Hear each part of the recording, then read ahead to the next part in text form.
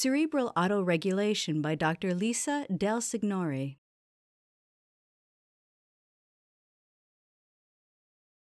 I just want to talk about the relationship between cerebral blood flow and cerebral perfusion pressure.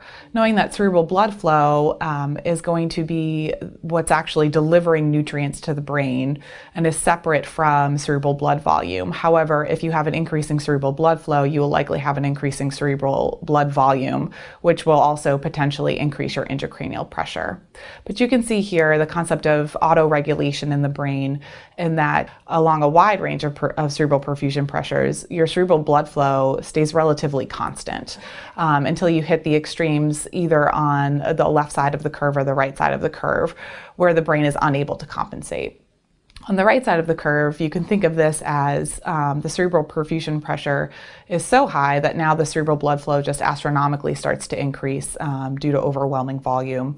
And on the left side here, you can see that as the cerebral perfusion pressure drops between a critical level, your cerebral blood flow drops dramatically as well. And we can think about this in the setting of ischemia and probably putting the brain at a high risk for hypoxia and cell death.